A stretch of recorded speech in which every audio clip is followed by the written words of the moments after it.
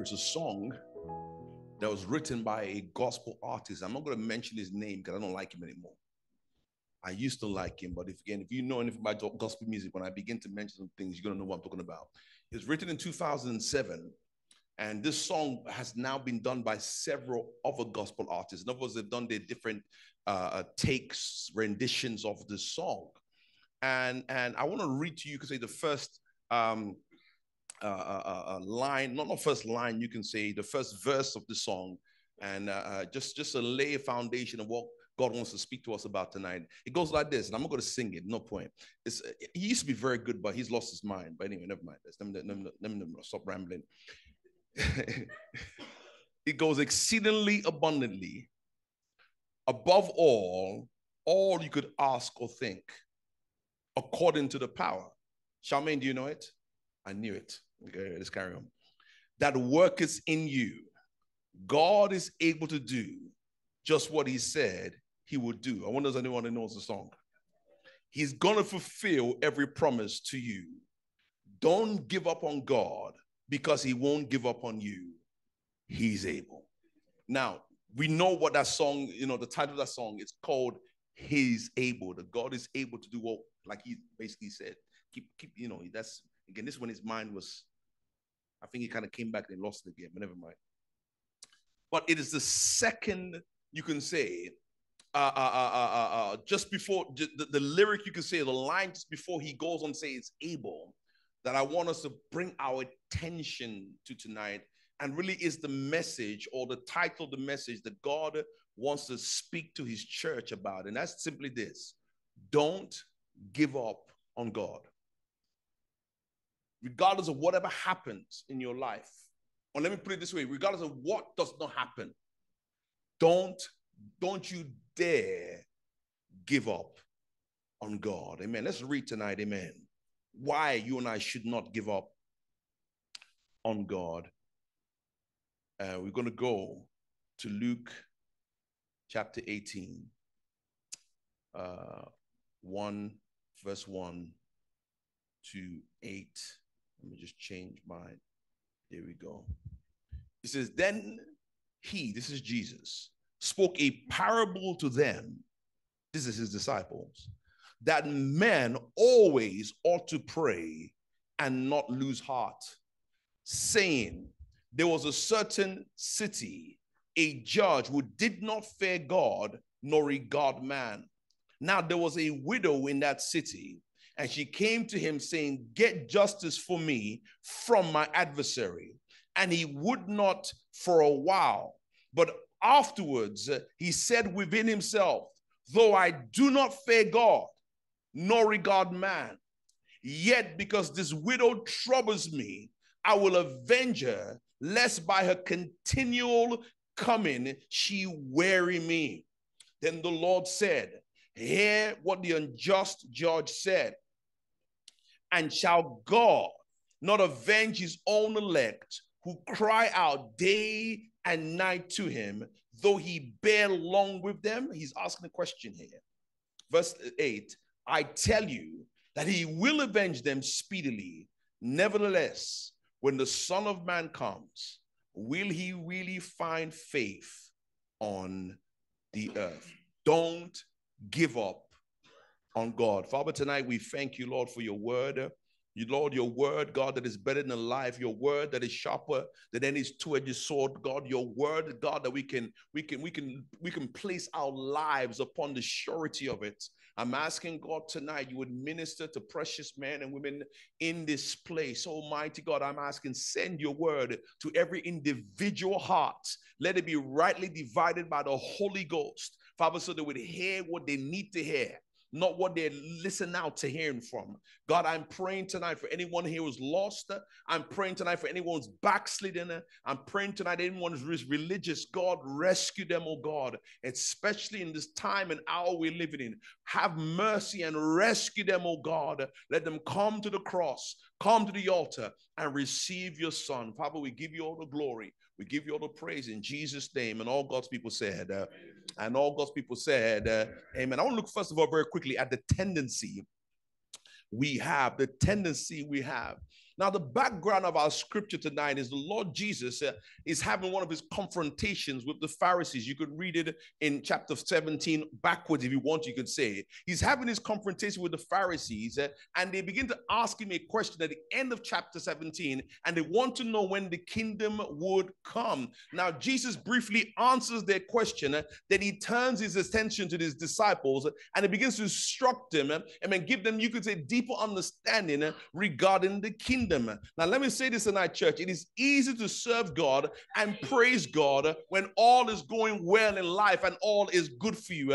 Amen. It is very easy for us to lift our hands and sing songs. Amen. When things, are rosy. And tonight there are days, there are weeks, there are months, there are seasons where all is well and all is going our way. And here is Jesus in our text. You could say he's giving it, amen, to the Pharisees. Amen. He's letting them know about themselves. Amen. In a very nice way. If I could put it this way, then finally he turns to his disciples and he begins to home in on the disciples and he begins to speak to them and he begins to basically says, listen, you know what, things are going your way. Things are very nice, but there's going to be some challenges ahead. Things may be good right now, but things are not always going to be this way. Things are not always going to go your way. Tonight, listen to me, church. It is very easy to get discouraged when something is not working in our favor. And listen to me, when things are not working in our favor tonight, church, we get discouraged and we tend to give up. I think about times, that times I felt like, you know what, maybe I need to lose, a few pounds. And if you're going to lose weight, you need to do it properly. It's not just a case of dieting. You have to exercise. It's not just a case of exercise. You have to diet. You have to marry those two things. And I'm going to go on a diet and I'm going to exercise. And, before I do all this, I make sure I weigh myself and I look at the weight. Okay, I need to cut down some of this weight. So I diet and I exercise. And after about a month, I look at the weight and I weigh more after the diet and exercise than I do before the diet exercise. And I become very discouraged. Let me go and get myself a bucket of chicken and deal with this. Because it becomes very discouraging when things are not going your way. I think about loved ones. Listen tonight, church. There is nothing more discouraging than when there is a rift and you've tried mending that rift. And to some, maybe you've gone once and that's it. You're not doing it anymore. But for others, you've been met with this constant rejection. And there's a sense of, I'm trying to reach out to you. I'm trying to make things work. I'm trying to compromise, but you're not reciprocating. You're not giving back. So you know what? I give up. I am done with this. Also, think about our livelihood as well, church. Our livelihood can be times in our lives where there is more coming out than there is coming in. And in our minds tonight, here we are, we've been trying and budget, to try and make things work. And we come to a place where we say, you know what, it's simply not working. There are others tonight, is your life. Listen, there are people tonight, sadly, who are going to take their life tonight. They're going to get involved in suicide. Nobody has killed them. Nobody has pushed them off a bridge. They're going to take their own life. And can I stop and say this tonight, church? Amen. I don't know what's happening in people's lives, but I'll tell you right now, checking out on life is never the answer tonight. Never really is. See, our dealings with the Lord is no different, especially in regards to prayer. Listen, when it comes to prayer, we are prone to lose heart and give up on prayer. The Lord Jesus knew this tonight. That is why he told this parable. And there are a number of reasons we give up and we stop praying. One of the reasons tonight that we give up and we stop praying is that we assume that we're able to handle something in our own strength. And listen, now, this is a very dangerous mentality, especially when it is something that we do repeatedly and all the time. There are men and women here, you have access to a vehicle and you jump in your car and you drive off without a thought of praying. Because why? You've driven safely before. You've gone from point A to point B. It has never, ever been a problem. And we forget tonight that we depend upon God to protect us from point A to point B. We go to work every single day. We do our jobs. Amen. Without prayer because we know how to do our jobs. And we forget, amen, that we are dependent upon God to be competent to do our jobs tonight. Listen, this is also true spiritually and in ministry and in service to God. Amen. That we can come to a place where we begin to do things and they just simply routine tonight. And we just know, amen, how to dot every I and cross every T. We've done this before. We can sing. We can be winsome. We can do some admin work. And I'll tell you right now, church, if God has given you a strong and a natural ability, amen, to do things, it is easy to do it without prayer because you know how to do it and you do it very well tonight. But my Bible says, unless the Lord builds the house, you are laboring. I am laboring. We are laboring in vain. I mean, years ago in South Africa, I was playing tennis with another pastor. Now, I'm not really I used to be when I was younger, very athletic. I'm not anymore. I'm not going to lie to you. You know, he's still into it, and he goes, let's go and play tennis. There was a tennis court not too far from our house, so we went there, and you know, we knocking him, and you know when it comes a bit competitive, and he's hitting it, and I'm hitting it back, and I'm running, and I'm whack, and I'm running, and whack, and I'm running, and I'm jumping, and I'm running, and at first it's okay, then I'm finding my heart like like whoo, I've been and finally I remember I hit it, and it was right up, and I fell to the ground. I just laid on the ground. And it was the first and only time I remember in my life where I felt I was going to pass out. No, really. I felt I was going to faint. I have never, ever fainted in my whole life. And by the grace of God, I'm never going to faint. But that time, I was like, my eyes were just flickering. I just felt like I was going to just black out, and I'm fighting. I said, no, you are not going to just stay. This is so embarrassing in my mind. And I'm fighting out of pride just to simply just stay conscious and just to be there. Could you imagine? I got knocked out playing tennis, literally knocked out. Now, I'm not saying it's embarrassing myself, which I have. But I was saying to say this tonight, church. If we don't pray, we'll faint. We will pass out. We will shut down. And it's simply that simple. So let's consider tonight what we need to know. Now, this parable, and if you carry on reading Luke 18, there's a parable straight after this one. These two are the only parables where you can say the point of the parable, we are told up front. In verse 1 tonight, we are told the point of the parables. Then he spoke a parable to them saying, men always ought to pray and not lose heart, not faint, not be discouraged, not give up. This is the point. He's not even hiding anything. This is why I'm telling you this. Men always, not sometimes, always ought to pray. Now tonight I'm going to say this. I believe it's a lot more than just praying, even though it is about praying. What do I mean? I was going to get my phone, but there it is. Have you ever tried calling someone before, and for whatever reason they're not picking up the phone? You really needed to speak to them. You really needed to get an answer for something. You needed some information.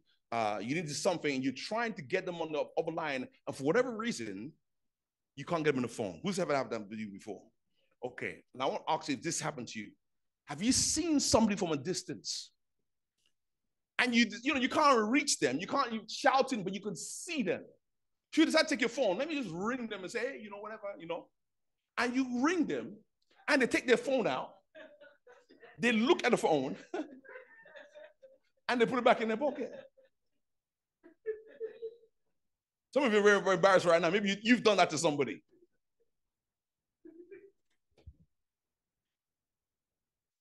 See, one of the most difficult sides of prayer is persevering when it seems like God is not answering.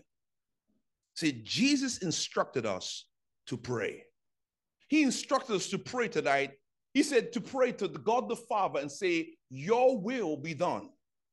Your kingdom come on earth as in heaven. He instructed us to pray that. But I don't know about you, it is 2,000 plus years later. And that prayer that has been prayed by millions of Christians, millions of times, I would even dare say tonight, amen, throughout the century, is still not answered. If you bring it to a personal level tonight, every single one of us have requested, amen, before God, amen, things you could say that would bring glory to his name. Things that you and I believe, amen, we will honor, amen, the name, amen, of our God tonight, amen. And yet it seems like God isn't answering his phone. It seems also like he doesn't even have voicemail. Even worse tonight, it seems like God has looked at the caller ID, has seen your name and my name. Hey, Gabriel, it's your turn. See, tonight, I want you to understand something tonight. Nothing could be further from the truth. In our text, we have a widow. And the thing about this widow God wants you to see is that everything was stacked up against her. I want you to see several things. Number one, she's a woman. In the first century tonight, a woman was a second-class citizen. In fact, in some quarters, she was the property of her father. She's a woman. She's not just a woman. The Bible says she's a widow. Her husband is dead. In other words, she has no man to stand for her. That is massive. I mean, women are losing their mind in the 21st century. It was far worse in the first century. She has nobody to defend her, no one to provide for her, no one to help her, no one to lift up her status. Amen. She's a woman and a widow to make things worse. The Bible says she's poor tonight. Listen to me. It doesn't matter who you are tonight. Amen. If you have money, money is a game changer. Money really does change everything. Money really can make the world go round a little bit. Amen. It really can make a difference when you have money. The Bible says she's a woman. She's a widow. Amen. She's poor. It doesn't stop there. We are told that she has an adversary. This is somebody, amen, who is intent on making her life a misery. In fact, that word adversary, amen, is also the same word we find, amen, in Peter when it talks about, amen, be vigilant, amen, because your enemy or your adversary, the devil, walks around like a roaring lion, seeking whom, amen, to devour. Amen. It is a picture of the devil. It is a picture of the enemy. So what we are talking about tonight, amen, that's happening to this woman is demonic in its nature. And on top of it all, the only one that could help her doesn't care about anybody. In fact, she's insignificant to him. Verse 2, we are told of a judge who neither feared God nor cared about people. Jesus says in verse 7 that he was not just a judge, he was an unjust judge. He was a crooked judge. He was not a good judge. He was not somebody, man, that you and I would depend upon to do his job, you can say, properly tonight. But I want you to see tonight, this judge, as powerful as he was, also had a problem. Now, here's his problem tonight. His problem tonight was that this poor, insignificant widow would not give up. What does verse 1 says? Men ought to what? Always pray and not lose heart, not be discouraged, not give up tonight. Here is a woman tonight that refused to give up. Now listen to me tonight. Many people have said that this widow is us. And God is the judge. And if you want something from God, just keep pestering him. And in the end, God will get fed up and will have to do what you want. If you just persist in prayer, God will relent to your will. Let me stop and say this tonight. Prayer is not about me trying to get God to do what I want. Prayer tonight is not me trying to get God to do my will.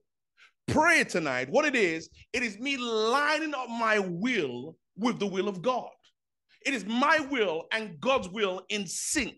It is my will and God's will at one. It is my will and God's will, not, amen, in schism or in disruption or in some form of, man, argument tonight, amen. It is God's will and the will of man, amen, married and meshed together. I think about the account of when David went to Ziklag, and he's there with his men, and he joined with the enemies of God, and he went to join with the Philistines, and they went out on you could say on a skirmish, you could say it. And the Bible says the Amalekites came and they took David's wife and his children and all the men that were there. They took their wives and their children and their goods and their valuables, and they took them and they held them captive. I mean, they held them hostages. And the Bible tells us David's men wanted to stone David. They wanted to kill David, but David encouraged himself in the Lord. He began to encourage himself, and one of the first things he did, he spoke to the high priest Abiathar, told him to bring him the vestment, the Urim of the Thummim, and this was a way in which people would get a hold of God. And somehow, we don't know how up to the day, but somehow through the stones that are upon the chest of the high priest, he's able to get in contact with God. And David called the high priest. I need you to come. I needed to get a hold of God for me. And he basically asks two questions. Number one, he says, should I go after them? God, they've taken my wives. They've taken my children. They've taken my goods. They've taken our horses. They've taken all the things that I value in this world. Should I go after them? God, I need permission. Let me know. Should I go after these people? Amen. And what, amen, if we can bring it to where we live tonight, amen. We can say to ourselves, like, you know what? I want to go after some things. I want to try and claim some things. You don't understand. I want to go after that woman. You don't understand. I want to go after that man. I want that job. I want them to move away from town and do whatever I want to do tonight. I want this or I want that tonight, amen. But here is David. He comes to his place that says, even though I want this thing, I've got to get God's permission, because what I want more than anything is I want to be in the will of God. See, David didn't just do what he wanted. He didn't just take matters in his own hand as some people do. He wanted to be in sync with God.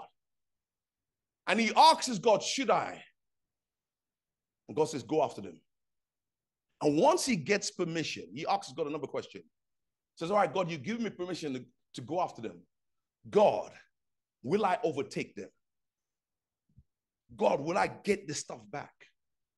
And God replies and says, yes. Now listen to me. Then he begins to pursue what God says that you can have. Do you know what prayer is tonight? Or should I put it this way? Prayer does not end tonight when you get up from your knees and say amen. Prayer is the pursuit of what God has given you and I permission to have. And tonight, you must understand, if we ask God for something and God says it's okay for us to go and get it tonight, if you and I do not go and get what God has said is okay to have, then you have not prayed. My people will pray, God, give me a job. God, give me a job. And God says, I'm going to bless you with your job. God brings scripture, brings his word, amen, to just back up, amen, what he says. But we stay home and do nothing. If you don't go after what God says, okay, you have not prayed at all. You simply just made your knees very bad. You're going to need wraps, amen, to help you get you going again. Physiotherapy. There you go. Waste of time. See, many people see prayer as God giving me what I want, when I want, that he's obligated to do what I want, no matter what. He has to intervene for me. And when they discover that is not the case, when they don't see instant results, we give up. Can I say tonight, church, don't give up on God. And what will help you and help me in regards to this, and this is the message behind the parable. I believe this is the point Jesus is making by this parable, is this. God is not this judge. So the parable tonight is not saying this is how God is. The parable is saying this is who God is not. He's not like this corrupt, unjust, wicked judge at all tonight. See, what we are seeing is a contrast. This woman was a widow and a stranger. Church tonight, amen, we are not widows. And we definitely are not strangers. The Bible calls us the bride of Christ. But also it calls us, amen, the children of God. I think about the story about a soldier, amen, doing the Civil War in America. He's sitting outside the White House and he's trying to get into the White House. And each time he's been rejected to get into the White House. And a young boy sees him and comes to him and says, "Mister, why are you sitting there looking so sad?" Well, so I'm trying to get into the White House to speak to the president. The war is over and my family have lost this land that we used to have. And I'm trying to show the president to bring my case and let him know, "President, this is what's happened. President, could you help me get my land back?" And anytime I come, the soldiers block me with their guns. They cross the berets and they will not allow me to enter. And the young boy listens to this, says, "Not a problem." He says, "Get up, follow me." And begins to follow him. And they come to the place of the soldiers and they point their guns. And suddenly, I mean, they lift their guns and they step out of the way and they begin to walk through the White House. They come to a door. He knocks upon it. Amen. There's a voice. Come in, he comes in, and the soldier right now is standing before the president of the United States. He's looking at this young boy, his mouth is open, he's standing the whole thing. And he goes, "Oh, mister, I didn't tell you, the president is my dad." He was young dad Lincoln. The Bible says in Hebrews chapter 4, verse 16, "Let us therefore come boldly into the throne of grace, that we may obtain mercy and find grace to help in our time of need." Listen tonight, church, we have access into the very presence of God. We have access, amen, to the whole power that runs and rules the universe. And even as a father, amen, my children, they know and they still know tonight that they can come into our bedroom anytime they want. Amen. This is the most sacred place you can say in our house. They can come into our bedroom anytime they want. But as they've grown, we've taught them to do one thing: knock first. And here's the thing tonight, church. When they knock, we have never told them, "Don't come in." Sometimes we just told them, "Wait." But we've always given them access. We've always allowed them afterwards, just come in and just sit down on our beds, jump around and act like you don't have your own bed and be a fool. But afterwards, we're going to kick you out. But now they allowed them to come into our bedroom. Even as big kids, they do that. Listen to me tonight. The Bible says in Matthew chapter 7 that we to ask and what we shall receive. Seek, and guess what? We are going to what? Find. Here it is. Knock, and the door shall be opened. This is a promise that God has given us. I love what my pastor says, amen, that the church is the ruling class in the spiritual realm tonight. Listen, church, amen, we are not widows tonight. Amen, we are the bride of Christ and the children of God. But also this woman, she had no friends. In other words, there's nobody that can stand for her, encourage her, and help her through this difficult time. But oh, what a friend we have in Jesus Christ tonight. She has no promises to stand upon when she prays. But when we pray tonight, church, we claim the promises of God. She's poor. She has nothing. But the Bible tells us that we have God's riches in glory by Christ Jesus. She comes to a court of law. But again, Hebrews 4:16 tells us, church, when we come into the throne of grace. And this is the whole point tonight is this: if this unjust judge will listen to a widow that he has nothing to do with tonight, how much more will our Heavenly Father listen to his children when we pray? You see, when we get this, it really does change everything. See, here's the point tonight. Some people see God like this judge. He's distant and he's dark. He's aloof. You over there, I'm over here. And he's dark. He's just unjust. He doesn't care about anybody but his own heavenly agenda tonight. That's not true. See, tonight you need to come to prayer with a mindset that this is not what God is like. Because if you think God is a certain way, you're not going to pray. Nor will you persevere in your prayers.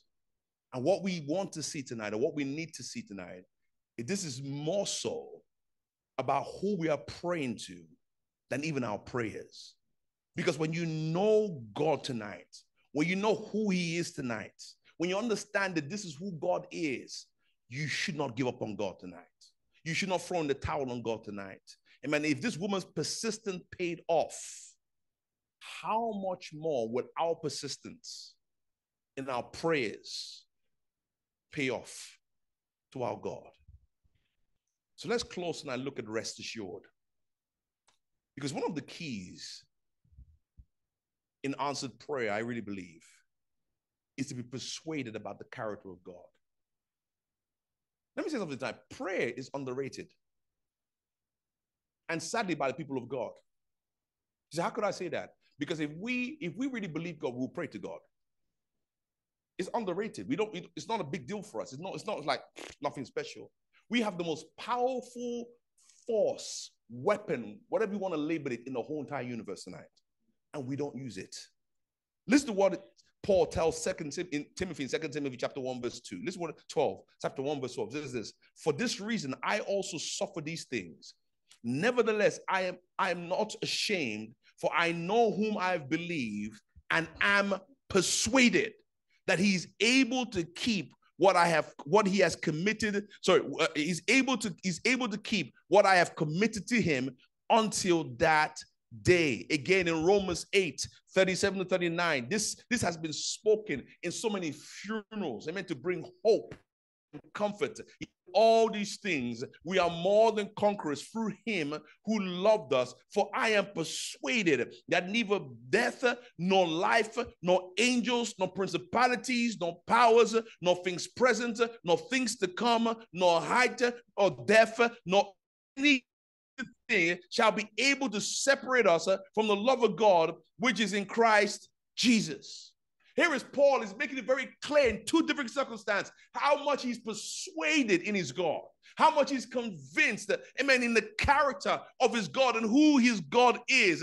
We need to come to a place where we say that my God is good. Amen. My God loves me. My God is able. My God is for me. And what God is saying in our parable is, I'm not the way you think I am tonight. You don't have to twist my arm, amen, to get certain things done, that he's ready to save. He's ready to provide. He's ready to step in tonight. And we need to be like Paul. Paul was convinced. Paul was persuaded about this. Amen. That this is who his God is. Listen, the prayer of the righteous has mighty power. Listen, the prayer of the righteous has raised the dead to life. The prayer of the righteous has healed the broken bodies. The prayer of the righteous, amen, has stopped the rain from falling. The prayer of the righteous, amen, has caused the planet to stop spinning. The prayer of the righteous has caused the heart of kings and dignitaries to be changed. Listen tonight, there is power in prayer, especially in these last days, to do the work and the will of God tonight. So we need to be convinced by the character of God. But lastly, we need to be convinced about the chronology of God. A big reason we give up is because of delays. Let me give you one word tonight: don't. We find delays very hard when it comes to God. But there's a word that almost froze us if we read our text, and that's verse 8, is speedily. Will he not speedily? Will he not speedily? You could say, answer your prayers. Some of you say, huh? God has been, as the young ones will say, Lord, it's been a minute. It's been a long minute. Where you get speedily from? I've been praying about some things for, listen, let's be real tonight. I've been praying about some things for a couple of decades now. Still ain't happened yet. What part of speedily here? Was it a scribe's error? Tonight, God's delays are not because he's doing nothing. God's delays are because he's preparing something. Listen, God is always answering prayer. In fact, there is not a prayer tonight that God hasn't answered. God has answered every single prayer. In Romans chapter 8, verse 28, it says these words, and we know that all things work together for good, for those who are the called according, amen, to his purpose. That all things, good, bad, ugly, confusion, I'm not sure, I'm sure, they all somehow come together and they work together for good. And what that means tonight is that God is working in all things, at all times, so that all things work together to accomplish his purposes. That's what it means tonight. That God is involved in every single thing. There is not a minute detail, amen, that somehow he misses or he skips tonight. In fact, I'll say this, the moment we present a request that is in the will of God tonight, amen, God is working. The moment you pray according to the will of God, remember, it has to be married. The moment you bring a request that God looks and says, you know what, this request matches what I want, I'm going to go to work. It's like that song we sing tonight, church, that even when we don't see it, he's working. That God, amen, begins to go to work in the good and the bad and the ugly and the confusion and the things in light and the things that are in darkness, the things we're not sure and the things we're sure. God begins to go to work tonight, amen, to bring those things or that issue or that request to pass. And if you hang in there, one day, listen to me, one day, you see the answer. I saw this video of this lady. I think she's American, only America. And for nearly 3 months, to be exact, 82 days, for nearly 3 months, she's been setting up this domino sets. For nearly 3 months, just domino sets. For nearly 3 months. And when you look at it, it's a complete madness. So 3 months she's trying to do this. Finally, when it's done, what took 3 months, she just hits one domino. And she sets in motion this chain reaction. And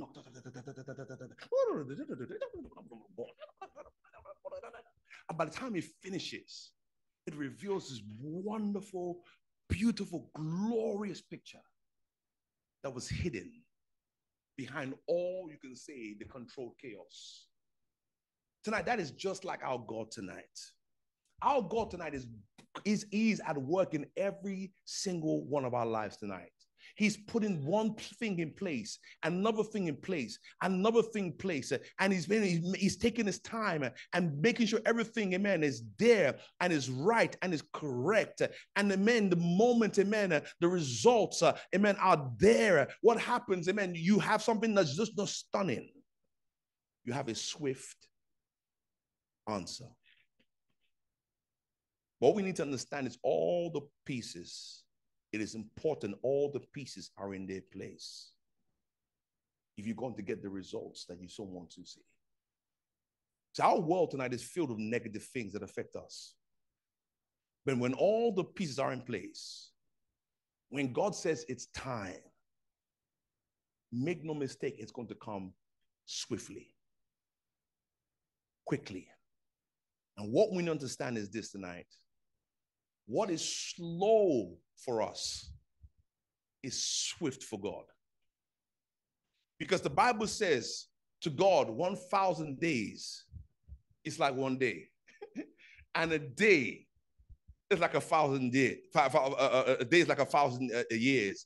And what you and I are losing our minds for 23 years. It's been 2,000 years we're praying thy kingdom come. It's been this, I've been waiting for this, I'm waiting for that. God says, huh? Less than a millisecond to me. But make no mistake, when God does it, it's going to be beautiful tonight. See, persistent prayer is a demonstration of faith in God, who, while at times may delay his answers, is to know that he's going to always act decisively and justly when it comes to his people. So I believe tonight the state of your prayer life reveals the condition of your faith. So can I ask you a question tonight? Have you begun to lose heart? Because this is all God wants us to know this today. Don't give up on me. He's doing something. He's doing something based on his character, and he's doing something based on his timing. And both are perfect in all of their ways. Let's bow our heads and close our eyes tonight, church. Amen. Every head bowed, every eyes closed. We serve such a good God tonight.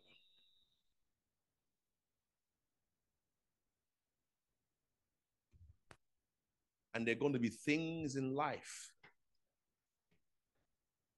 that are going to try and convince us, give up. God's not good. God's not there. God's not for you. Take matters in your own hands. And when we take matters in our own hands, it ends in a disaster. And now we're discouraged. Now we're just throwing the towel completely. He's a good God. He's a great God. Don't give up on him. Very quickly, maybe you're here tonight, you're not right with God. Maybe you're here tonight, you're not born again, you haven't given your life to Christ. See, we live in a world that is given up on God because everything that's wrong is called an act of God. But if anything good happens, we ascribe the goodness to anything else but God. But anything bad happens, somehow God this and God that and God this. Tonight, he's a good God. The Bible tells us when he created the world, all he was to declare was his goodness. This is good. It is good. He put the sun. It is good. The stars. It is good. The sea. It is good. The animals is good. Good. When he finishes, it's very good. But you see what happens when sin came in? When we rebelled against God, when we disobeyed God, when we took matters into our own hands and stopped obeying the word of God, we end up in the mess we have today. Things are not getting better, they're going to get worse. But tonight, God has a message for you, my friend. And even though you may have given up on him, he hasn't given up on you. What he needs you to know more than anything right now, he's a good God.